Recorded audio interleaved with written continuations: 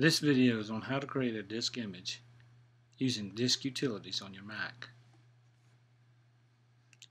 Click on Launchpad, click on Other, Disk Utility, choose the drive,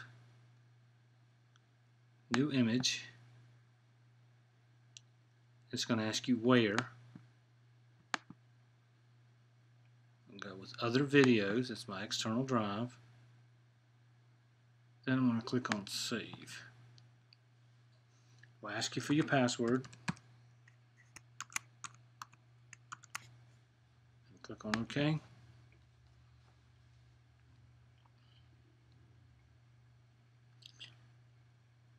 This will probably take several minutes, especially since it's a USB 2.0 external drive.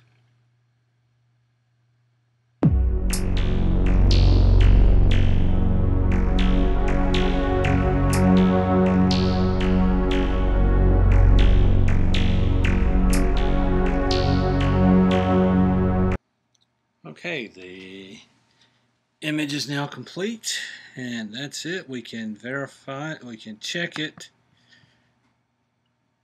I go to Finder, then look at Other Videos folder, and there it is. 121.58 gigabytes. So we've completed an image. That concludes this video.